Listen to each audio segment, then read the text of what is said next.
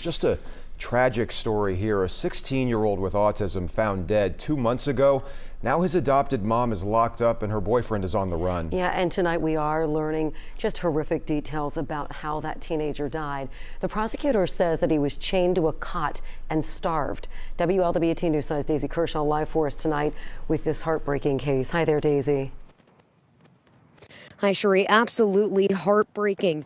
The 16-year-old boy's adoptive mother is behind bars tonight. She was arrested earlier today, but Springfield Township police are still searching for her boyfriend, who they believe had a role in her son's death.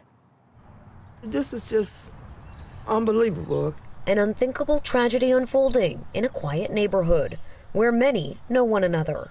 You think you know your neighbors, but then you come to find out that you don't know. On February 6th, a 16-year-old boy with autism was found dead in his home on Bell Green Lane. His cause of death now ruled a homicide.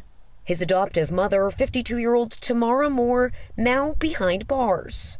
A neighbor who knew the family but didn't want to speak on camera says she knew something was terribly wrong the night the boy's body was discovered. I pull up and there was so many cops and stuff out there I barely could get in my driveway. So that's how I knew the night that they could recover the child's body. Moore was indicted today on charges of murder and child endangerment. It comes after a months-long investigation by Springfield Township Police. Tonight, the Hamilton County Prosecutor's Office telling us that the coroner's report revealed the boy had been chained to a cot and deprived of food for a significant amount of time leading up to his death. Moore's boyfriend, 58-year-old William Turnage, still hasn't been caught. He's wanted for murder, involuntary manslaughter, child endangerment, and failure to report a crime. He can't help himself.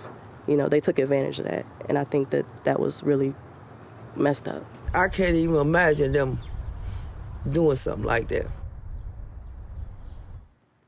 Again, Springfield Township Police are actively searching for William Turnage, and anybody who has any information on his whereabouts is urged to contact the department immediately. Reporting live tonight from the Springfield Township Police Department, Daisy Kershaw, WLWT News 5. And sadly,